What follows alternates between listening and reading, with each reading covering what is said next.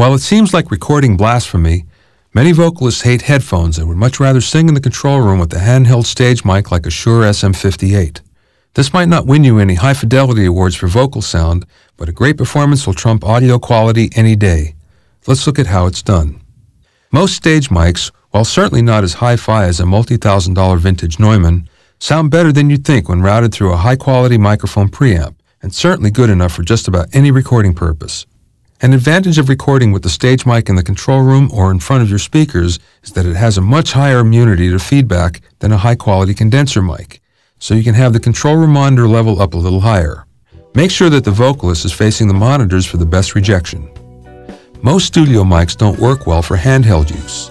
That's because of their handling noise and the fact that singing into one with it pressed up against the singer's lips will result in a series of extreme pops and distortion. You can still make it work by wrapping the mic in some foam rubber or Sonex and putting a pop filter in the capsule head, but you're much better off to just use a tried and true stage mic and hope for the best. There my heart goes again in your arms. I'm falling deeper, and there's nothing to break me away from this. So that's how you record a vocal in the control room. Using a stage mic can give you a lot more monitor level before feedback and probably won't sound all that bad.